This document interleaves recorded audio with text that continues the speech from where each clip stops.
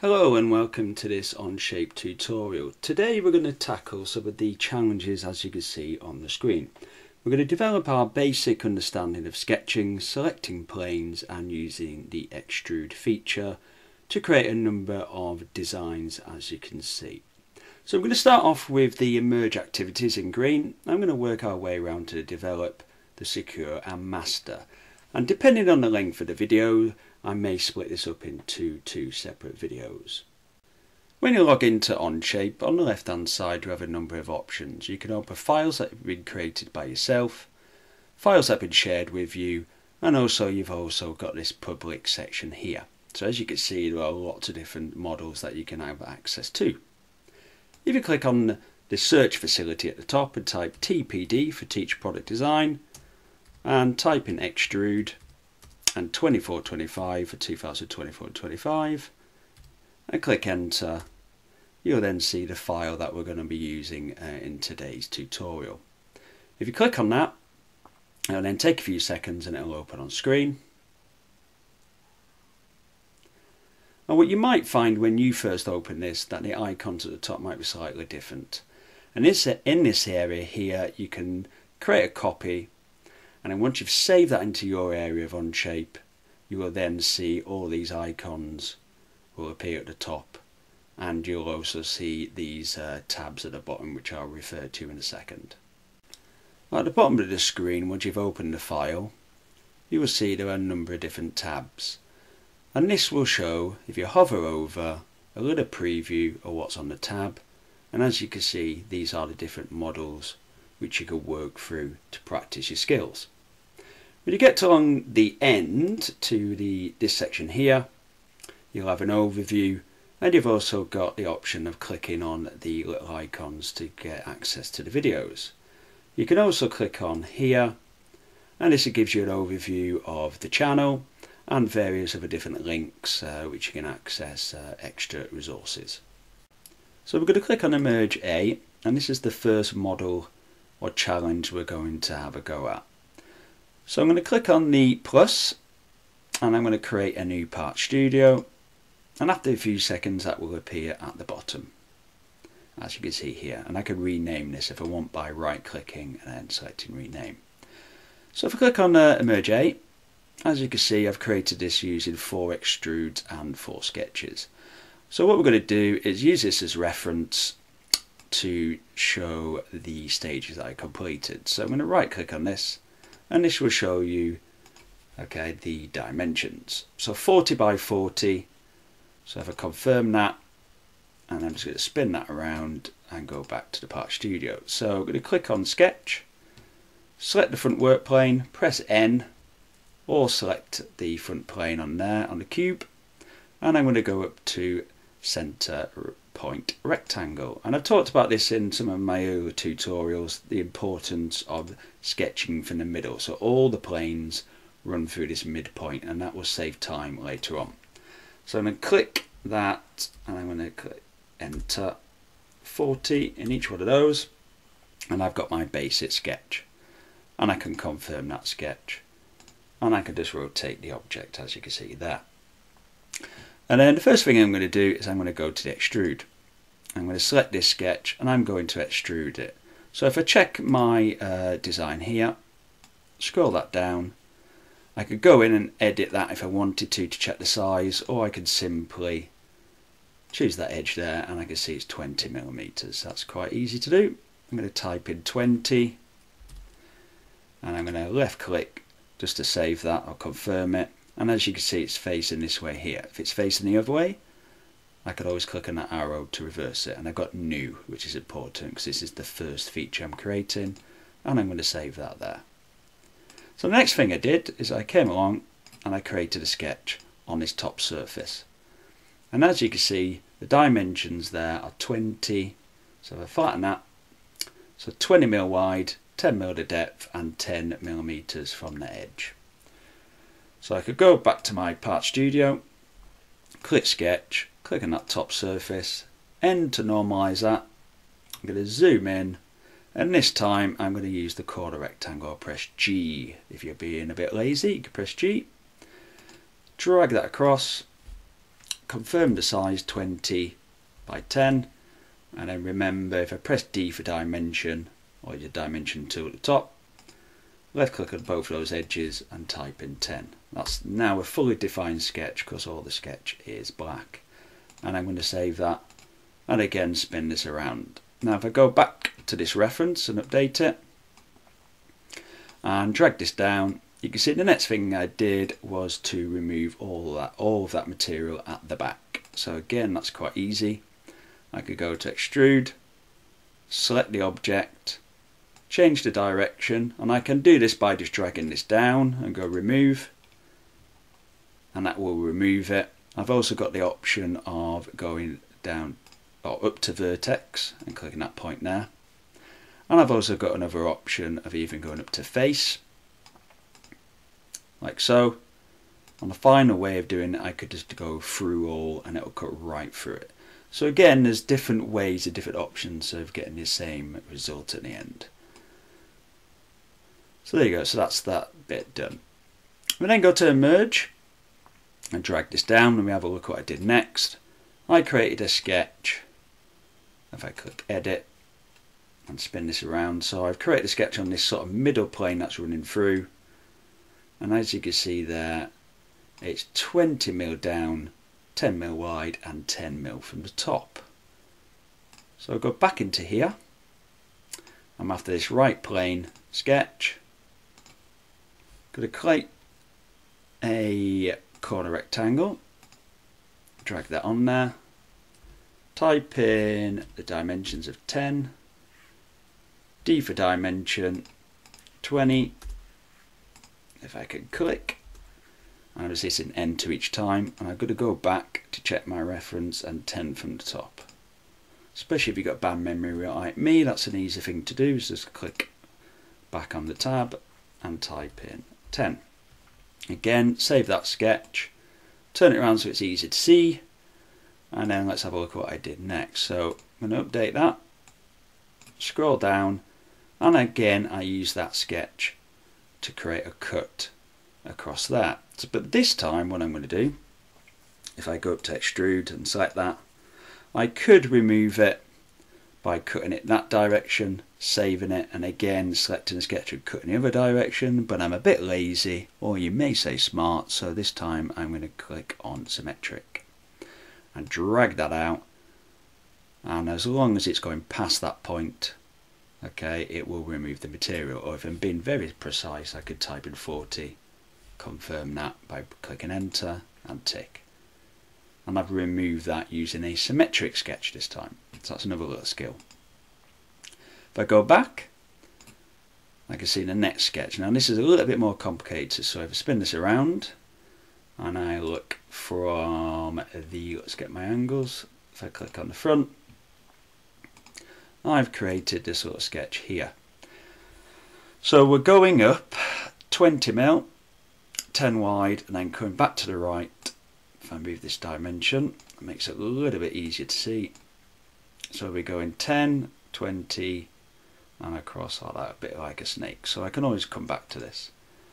So I'm going to turn this around, click on this surface here, click sketch, flatten it, and I'm going to go to corner rectangle, press G, and I'm going to draw that one in first, flip back to check my size is 20 by 10, so press D for dimension, type in 10, click on that edge there, type in 20, and again if you mess this up and I don't know, you've done that wrong dimension, you could always just double click on it and change it any time. Then I'm going to come along and draw this one. So again, this is going to be 20, as you can see there, and 10 again. So nice easy numbers. So type in 20. So press a D for dimension again, or click in dimension at the top. So I know I'm a little bit quick. So type that in, and then lastly we're going to go up 10 by 10. So again, G this time, rather than going up there, so a little bit quicker.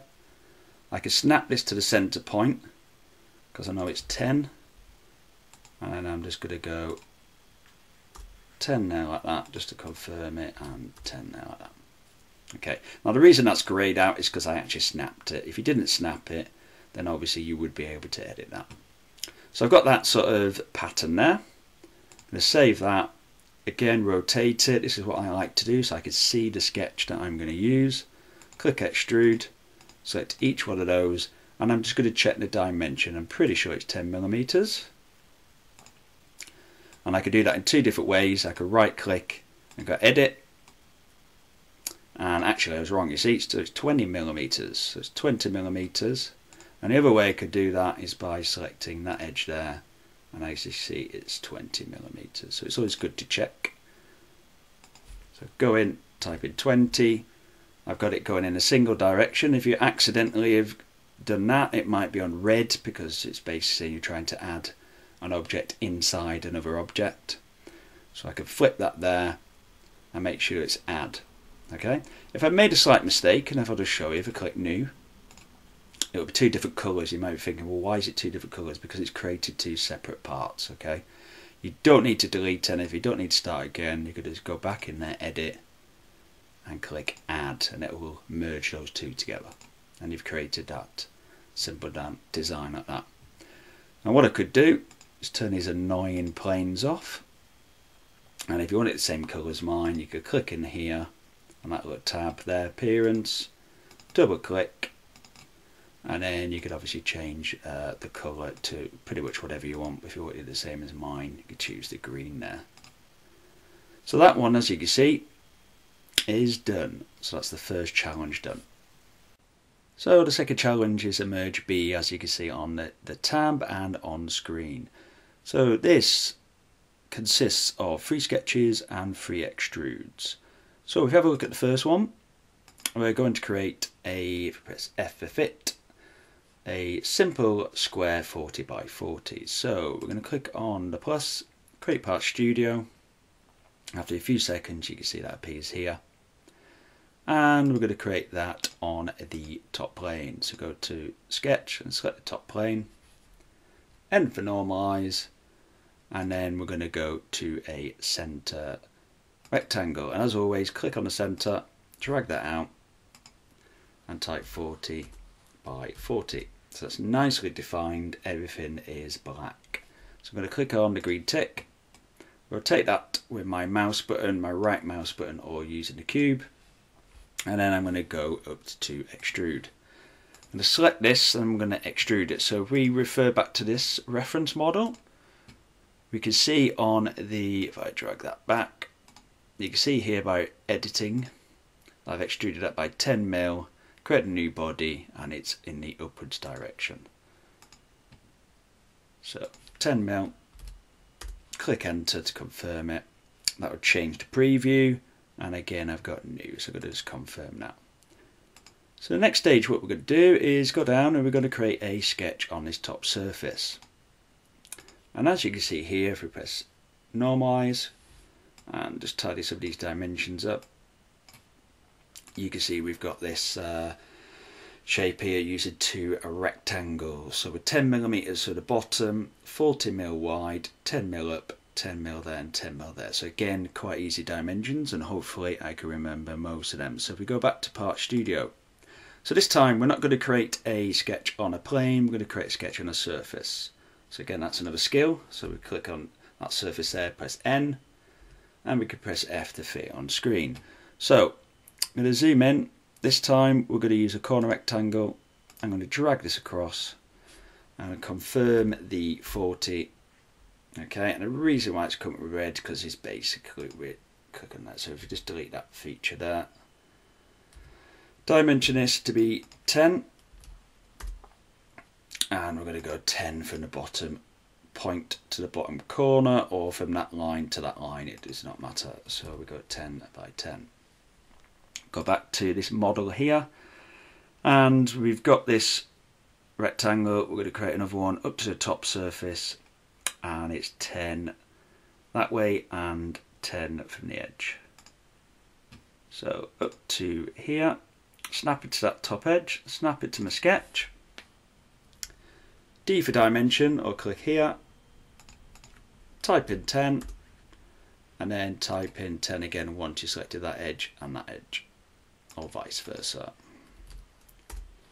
So again, if you've made any mistakes and that's 12 or it's 15 or whatever, you can just double click on it, type it in and confirm it, and it will update. So you don't need to delete any of your drawings or sketches, and just move that out of the way to make it a bit more visible like that.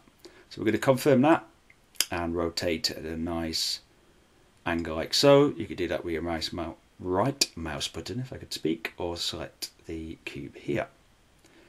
So I'm just going to go check back and see how much I extruded this by. So we'll go down to extrude, and we can click on that edge there, and you can see it's 10 millimeters. So that's quite easy. Go to extrude or Shift E, select those two, type in 10.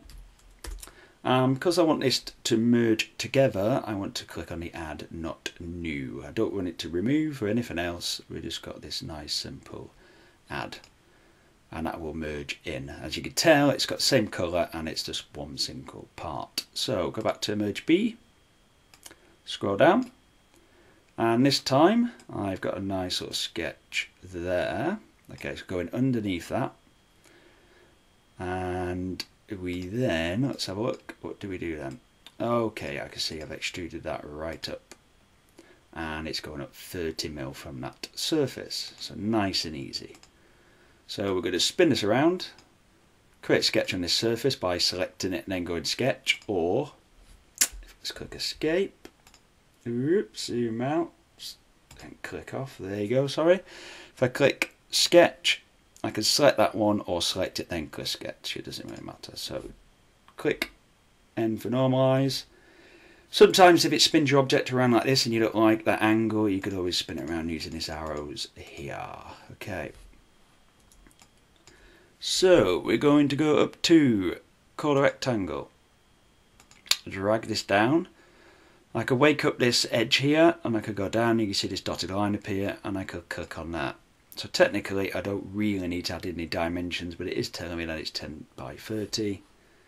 Shift E, rotate this and type in the dimension and press F.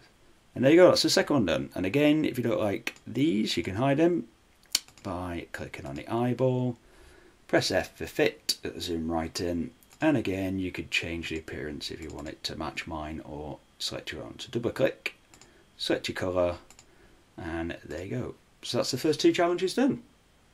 So that's the first two challenges complete, as you can see in the emerge section. Because of the length of the video, what I'm probably going to do is split this up into say 3 or 4 videos. I did initially say 2, but I think 3 or 4 would be better.